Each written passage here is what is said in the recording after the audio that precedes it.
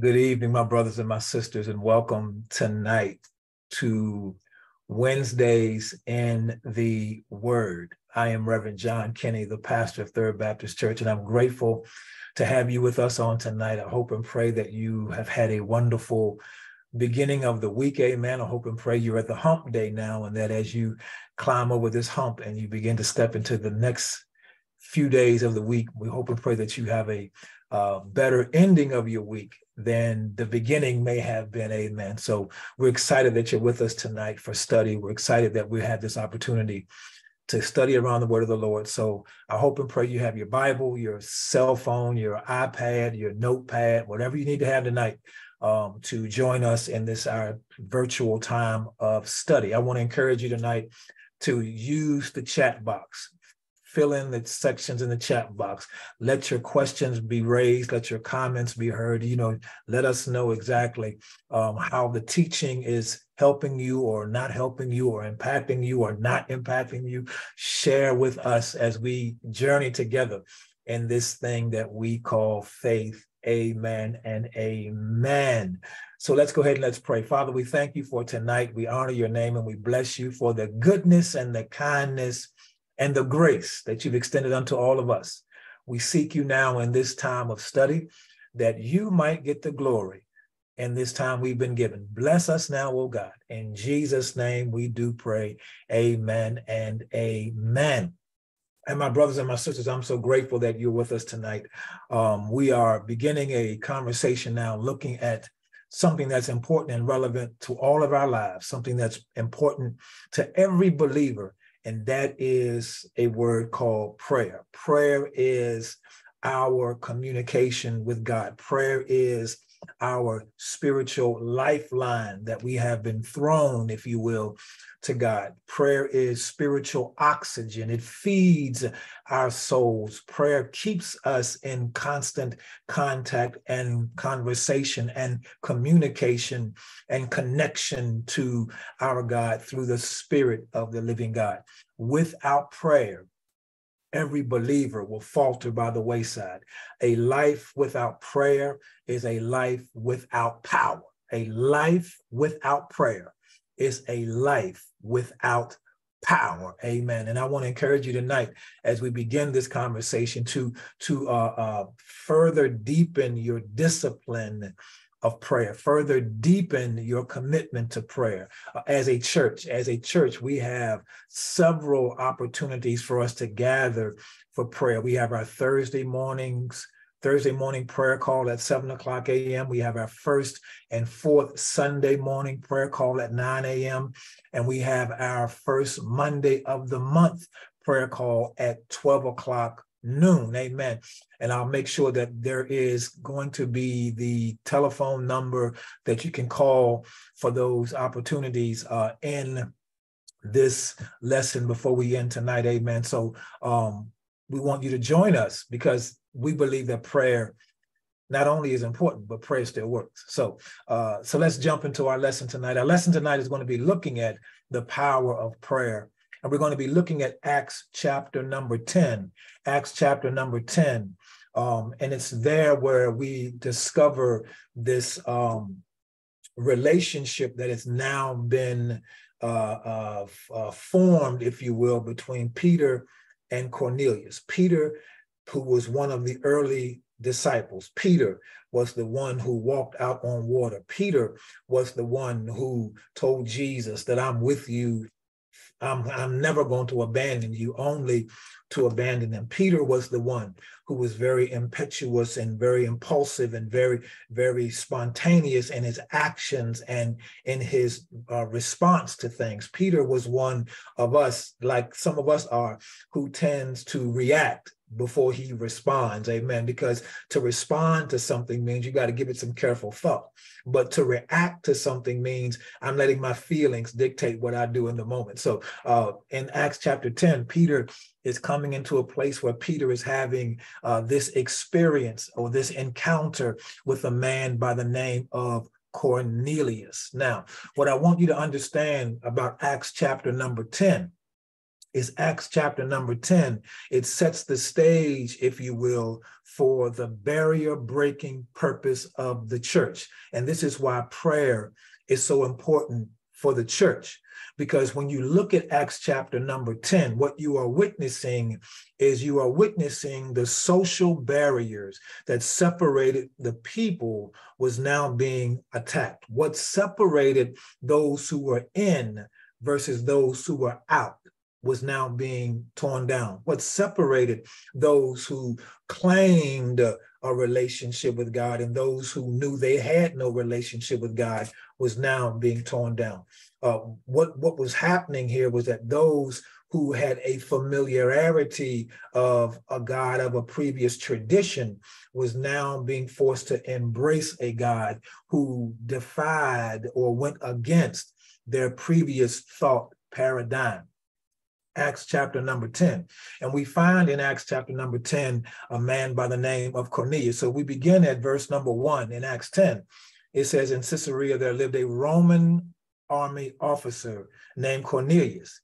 He was a captain of the Italian regiment. He was a devout, God-fearing man, as was everyone in his household. That's already a red flag, if you will, because he was a Roman. And Romans didn't really give their lives or put their trust in God.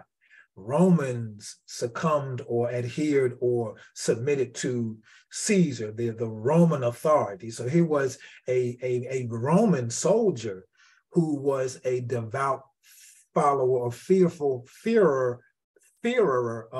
of God, if you will. He was a man who feared God, a God-fearing man, as was his entire house. So, and it says he gave regularly or generously to the poor, and he prayed regularly to God. One day he was praying, he was going to pray one day, and he had a vision. And in the vision, an angel of God came to him and said, Cornelius. Verse 4, Cornelius stared in terror, and he said, what is it, sir? He asked the angel, and the angel replied, your prayers and your gifts to the poor have been received by God as an offering. Now, I want you to understand that he was not of the Jewish faith tradition.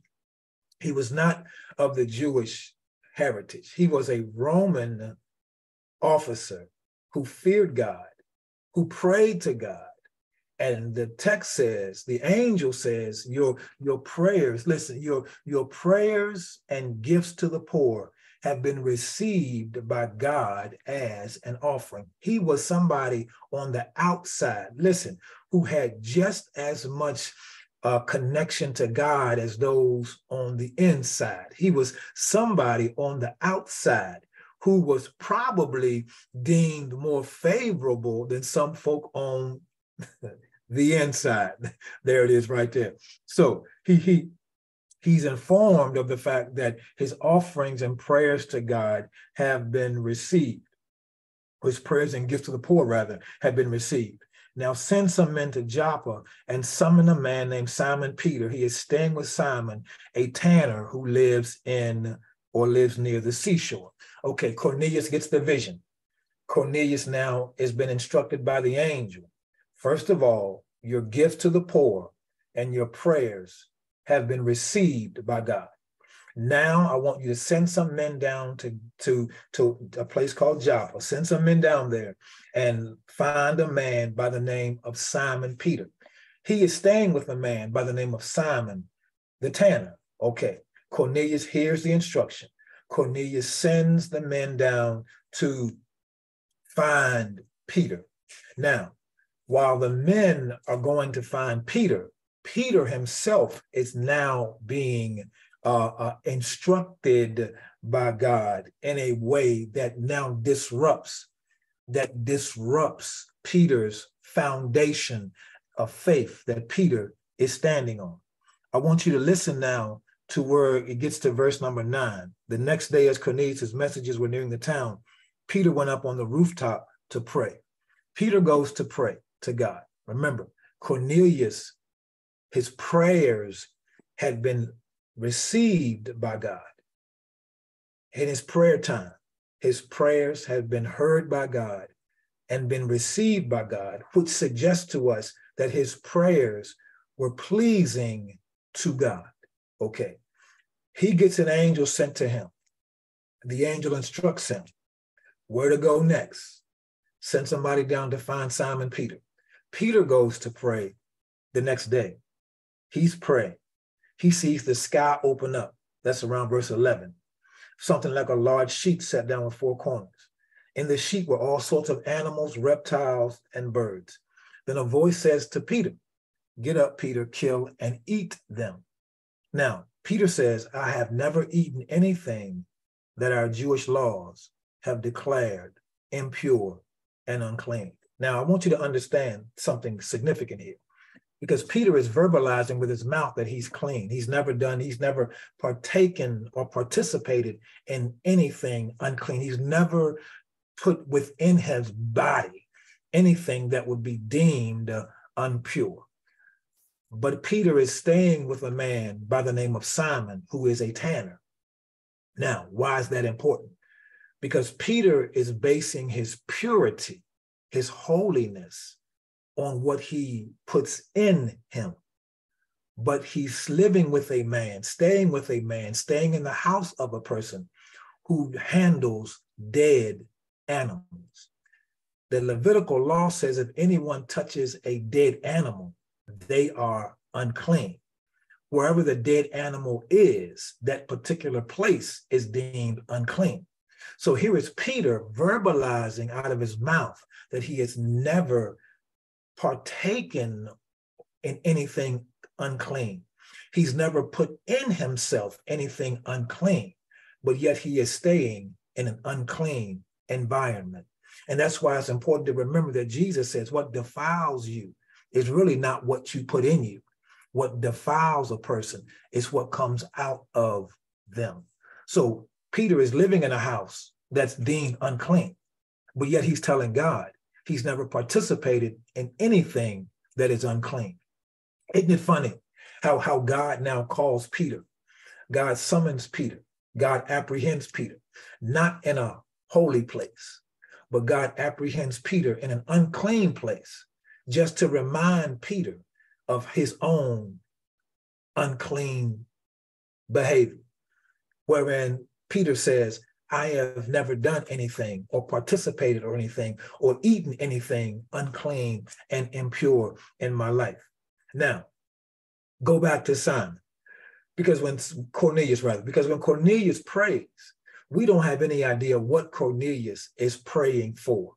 We don't know that we have no idea what his prayers were. His prayers, the text says, were prayers that were received as an offering from God. He was committed to the Jewish practice of prayer. He was committed to the Jewish regiment of prayer, even though he was not Jewish by nature. What does that mean? That means that he was a person that was committed to prayer. He was committed to prayer, even though he was somebody who was not raised, if you will, in the tradition of the day, in the tradition of the culture. But he was somebody who was committed to having conversations with God. I dare suggest to you tonight that there are people who are not in anybody's local fellowship who do more praying sometimes than the people who are committed to local fellowships do. There are people who may not belong to a church who invest their lives and who commit their lives to prayer, probably more than some people who participate in the life of the church every day. Cornelius was not somebody that went to the synagogue, that went to church, but he was somebody who committed his life to prayer. Peter is somebody in the church, but yet and still has this disconnect, if you will, from his behaviors, his actions, to his piety. He wanted to profess a certain level of piety or righteousness, but yet he was living in an environment that really and truly was not a righteous environment, if you will. So Peter goes to pray. And during his prayer time, the Bible tells us that he was hungry and he wanted to eat. He probably does what most of us do when we start praying in the middle and late at night and we're feeling tired or feeling hungry. You close your eyes, and then the moment you close your eyes, you feel the spirit of slumberness to fall upon you. And before you know it, you are dozing off and you are napping, if you will. So that's the two contexts. Cornelius prayed every day. His prayers were received as an offering from God. Peter is going to pray. Peter gets apprehended by a vision in his prayer that challenges Peter's understanding, if you will, on some degree, his understanding of his own sinfulness. I don't eat anything unclean, but yet I'm living in a place that's not clean. Let's go back to the text. Verse 15, the voice says, do not call anything unclean if God has made it clean. That same vision was repeated to him 3 times. Ironically, he gets the vision 3 times. Ironically, it was 3 times he denied Jesus the first go round. So some of us don't catch on the first time. You ought to let yourself know tonight. If you're somebody listening to me tonight, and you struggle with getting it right the first time, Peter lets us know tonight that there's some of us who just don't get it right the first go round. The first time when he denied Jesus 3 times, Jesus said, before the cock crows 3 times, you can deny me. And at 3 subsequent intervals, he said, I don't know him. Here we have him again, getting the vision. I'm not unclean. The vision comes back again 3 times. The Lord had to remind him, you're not what you think you are. Then the sheets were suddenly pulled up to heaven. Peter was very perplexed. What could the vision mean? Just then the men sent by Cornelius, they found Simon's house. Standing outside the gate, they asked if a man named Simon Peter was staying there. Meanwhile, verse 19, as Peter was puzzling over the vision, the Holy Spirit said to him, 3 men have come looking for you. Get up, go downstairs, and go with them without hesitation. Don't worry, for I have sent them. I want to suggest, when we talk about the power of prayer, I want to take the power of prayer tonight. What we need to understand first is that when the men show up to Peter, the men show up to Peter in response to God's conversation with Cornelius. Cornelius gets information from God, instruction from God to go find Simon Peter. I want to suggest tonight the first thing you have to understand about the power of prayer is that the power of prayer, the church will sometimes be an answer to somebody else's prayer. You don't never understand, and we will never fully understand, when God has put us in a position to be the answer to somebody else's prayer. The power of prayer simply says, not only does God respond to the church or to those who call on him, but God also responds to those who call on him by enlisting the church's participation. That the power of prayer not only has individual benefits or effects, but the power of prayer has effects that reach into the life of the church. Peter was representative of the church. Peter is representative of the next phase of the ministry of Jesus Christ. Peter was the representation of the next ministry phase of the church. So when Cornelius is over there praying, God gets word to Peter, who's over there. God sends word to Peter to let Peter know that he has now been enlisted by God to help somebody else find their footing, find better understanding, find a deeper relationship with God. So prayer is not just what God does for me, but prayer simply means sometimes you are the answer to somebody's prayer. Unbeknownst to you, you are the answer to what somebody is waiting on. You have the answer to what somebody stands in need of. Now, why that's important, my brothers and sisters, is because when we understand this context of the story, when we understand how God was moving in Cornelius's life and how God's movement in Cornelius's life included Simon Peter to be a part of it, then we understand just how powerful prayer is. Again, quite often we only view the power of prayer as to how it benefits us, but the power of prayer not only has benefits for us, but it has responsibility assigned to us. Y'all just missed that right there. That sometimes the power of prayer is not in such a way where you gain anything tangible from it, but the power of prayer means you are now being called to help facilitate somebody else's next stage of understanding and next stage of living. Now, why is that important? Because that means that when you consider right now in this environment we live in, when you consider there are people who are being human trafficked, when you consider there are people who are struggling with abuse and addictions, when you consider the fact that there are people out here right now who are struggling with homelessness, when you consider the fact that there are children who are struggling with identity issues and identity crisis, when you consider the fact that there are parents out here who are not quite sure how they're going to raise their kids and take care of their kids, and they are praying to a God they believe in. Sometimes, hear me well, sometimes the outcome of their prayer involves the participation of the church.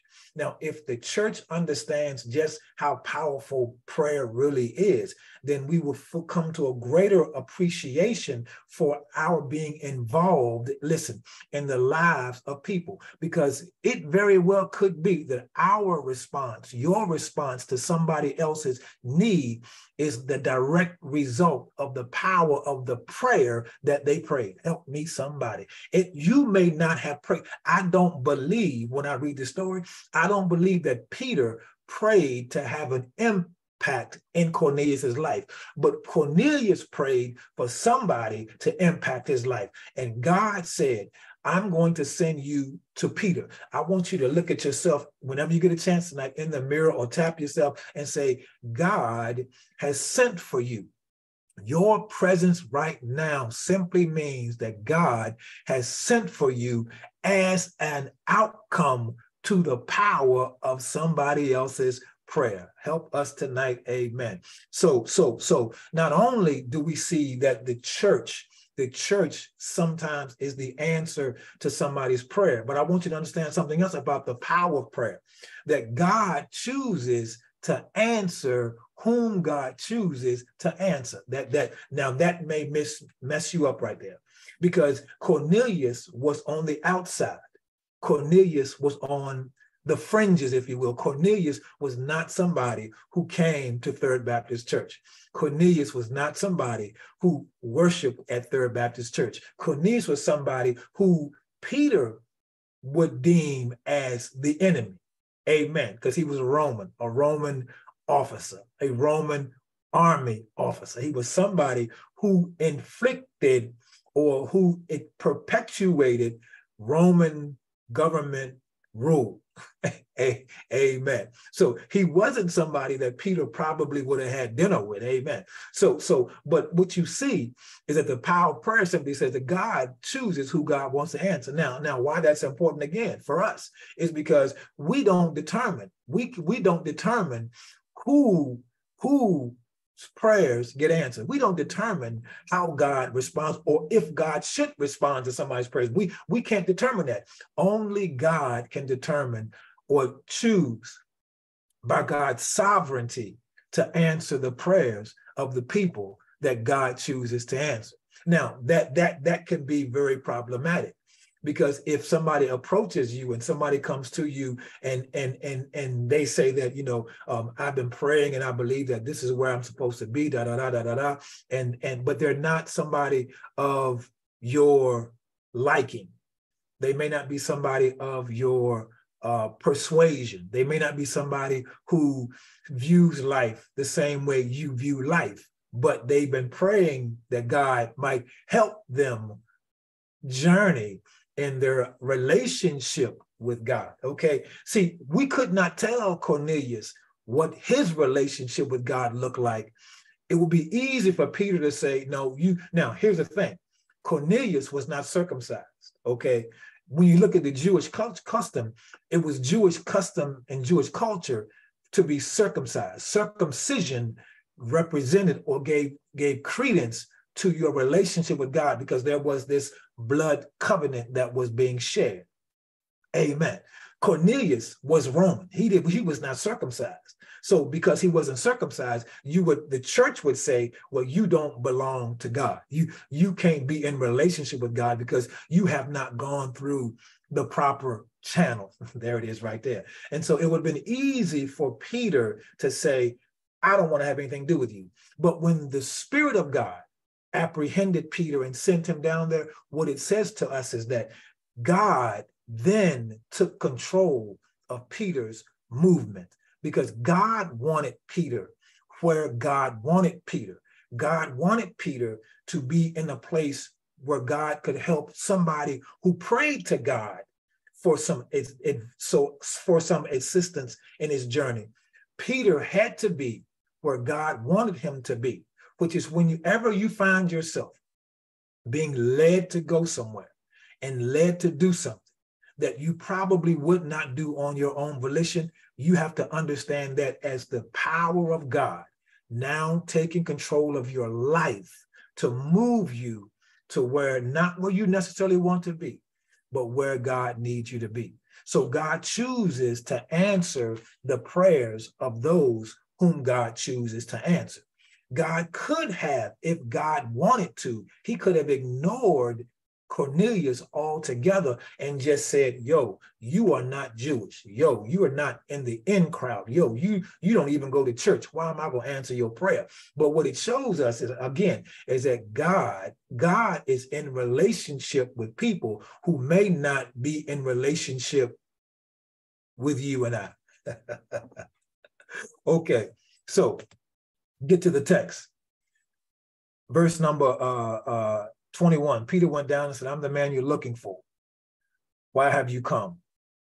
They said, we were sent by Cornelius, a Roman officer. He's a devout and God-fearing man, well respected by all the Jews. A holy angel instructed him to summon you to his house so he can hear your message. There's something in Peter's mouth that Cornelius needs to hear. Can I tell you something tonight? That there's a message in your mouth that somebody needs to hear. That there is a message, a divine message in your mouth that somebody is waiting to hear. The question is, are you going to share the message, or are you going to keep it to yourself? So Peter invited the men to stay for the night. The next day he went with them, accompanied by some of the brothers from Joppa. They arrived in Caesarea the following day.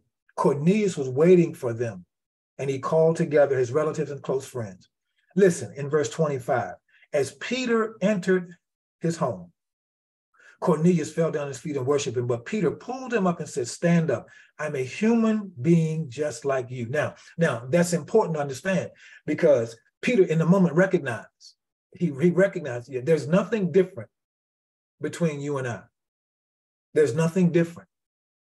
Don't treat me as if I'm different than you, because I am the same person just like you are, who's still struggling in their understanding of God. Well, how do you know that, Reverend?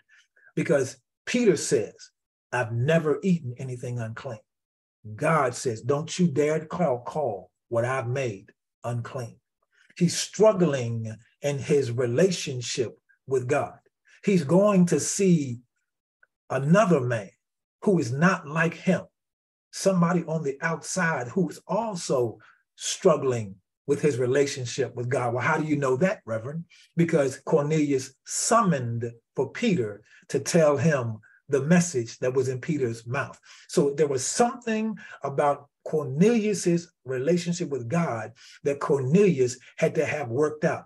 There was something about Peter's relationship with God that had to be worked out. Can I tell you something tonight? Each and every one of us has something about our relationship with Almighty God that needs to be worked out. And it's only worked out through our own prayer time. God help us tonight. It's only worked out through our own commitment to prayer. There's some stuff about you and me that will only be worked out through our prayer life. If you don't have a prayer life, if I don't have a prayer life, if we collectively don't have a prayer life, the things that need to be worked out will not be worked out because there is power in prayer. Okay? So Peter says, stand up, man. I'm just like you. I'm a human being. So they talked together and went inside. Now look at verse 28, because it tells you again Peter's mindset. It tells you again Peter's paradigm, if you will. You know it is against our laws for a Jewish man to enter a Gentile home like this or to associate with you. Okay. It's against the Jewish law for me to be in your house and you're a Gentile. It was also against Jewish law, Peter, for you to be in the house of somebody who had dead animals around. You see the prejudice side of the story, the prejudice slant that is in the story. It was fine for him to be with somebody of his own kind, even though the environment he was in was not agreeable to Jewish law. But it was not good for him to be in the house of somebody who was not of his own kind, when both places represented an unclean act contrary to the Jewish law. I told you, prayer helps all of us work some stuff out in our lives. Amen. We all need some stuff worked out in our lives. Amen. He says, look, I ain't supposed to be in here, but this is why I'm here. Don't get it twisted. God has shown me that I should no longer think of anyone as impure or unclean. Now, that, my brothers and sisters, is a revelation that the church needs to have in this hour. That revelation right there, that God, he said, God has shown me, verse 28, 28b clause, God has shown me that I should no longer think of anyone as impure or unclean. That is a revelation for the church in 2023.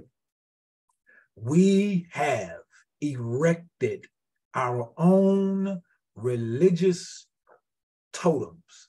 We have erected our own religious prejudicial totems. And we have adhered to them, believing that we are honoring our faith. But Peter says, I didn't come to this understanding on my own, but God has shown me that I should not think of anyone as unclean or impure. That the power of prayer helps us work out our own prejudicial issues. The power of prayer helps us come to a point in our own understanding where we realize that God is the only one, the only determining factor over whether or not somebody's life is worthy or unworthy of the gospel of Jesus Christ. Peter says, look, I don't hang with these kind of folk.